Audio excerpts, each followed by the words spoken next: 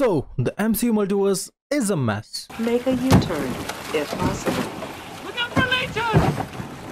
Michael! Are you okay?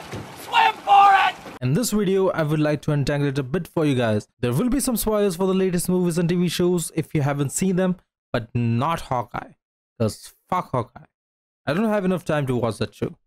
Let's start with some of the basics and also give you some brief context comparing to the actual world we live in. We'll start small and go bigger and bigger and bigger. What I said to my college girlfriend. First up, dimensions. These are the basic way to define space-time. Perpendicular lines that get more and more complicated as you increase the number. Our and MCU space-time is 4-dimensional. 3 dimensions for space, up, down, left, right, forward, back, and 1 dimension for time, past, future. In MCU, we also have a mirror dimension that Doctor Strange uses to trap enemies. Well, most of them.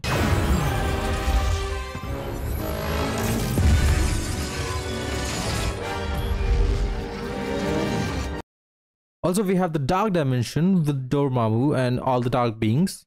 Different dimensions don't need 3 more dimensions, similar to how we can have infinite number of 2D sheets going from 2D to 3D and still be different from the first 2D sheet. Quantum realm. Quantum is the smallest blocks of a dimension you can have, and realm made out of the smallest blocks. A very teeny tiny realm is what quantum realm is all about. The rules of physics are very different in quantum realm. Particles can be at 2 places at once. Future sometimes determines the past. All the crazy stuff. The most crazy part about quantum realm is you can breathe in space smaller than the protons of the oxygen molecule in MCU. What? Come again? What? Well, they explained it by making it like a pocket dimension with the ability to traverse on the time dimension. So if you go small, you can basically go wherever you want on the time dimension of the real world. And also breathe.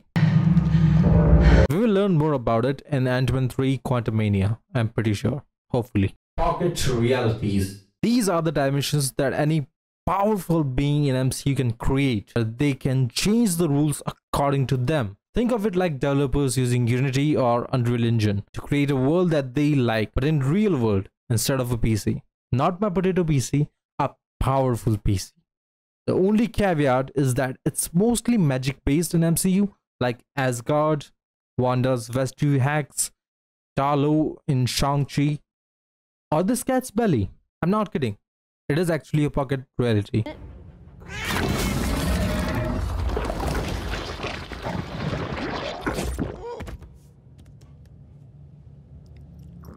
Planes of existence. These are like a whole separate 4D space-time with its own rules. Like the Soul Plane in Infinity War or the Duat from Moon Knight. These are not pocket realities. And well, I would say the norm does not apply here. Ships sails through sand. Egyptian gods live here. These are not dimensions or pocket dimensions because you don't actually exist here or go here physically by normal methods. Well, not if you consider dying and then going here normal, because underworld is also a plane of existence.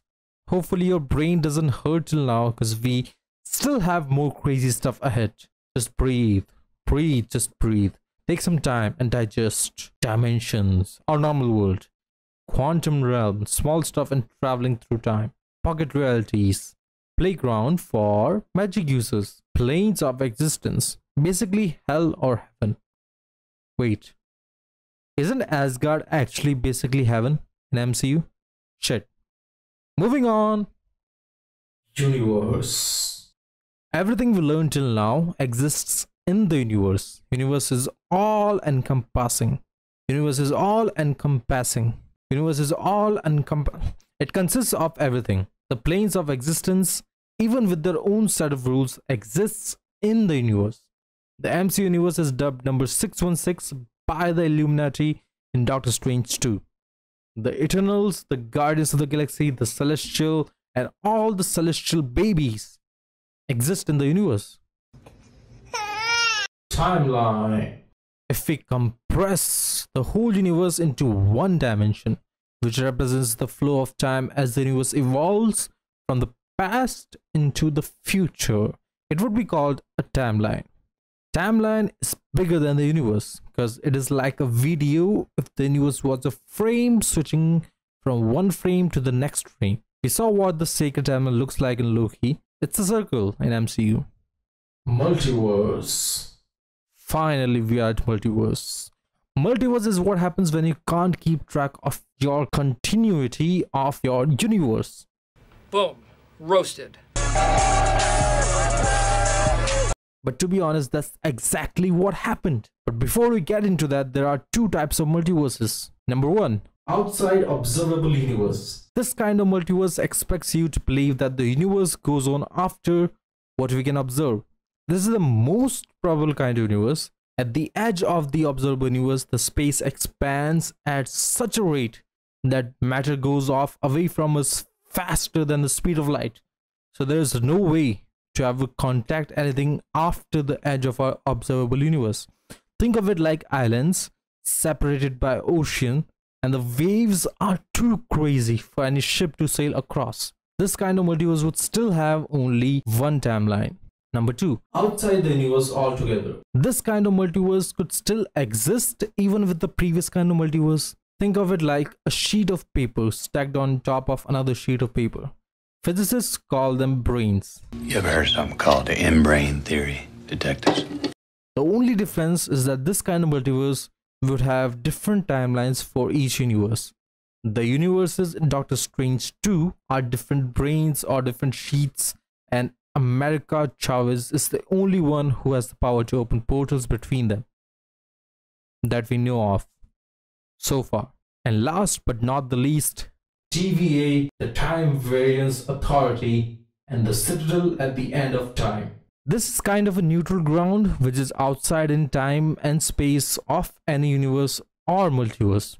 It is not clearly stated that each universe has different TVA, but if their job is pruning the deviation from the sacred timeline, which prevents chaos in the multiverse, then they have to be singular. That, however, doesn't explain what happens at the end of Loki, where the TVA changes based on universes branching out.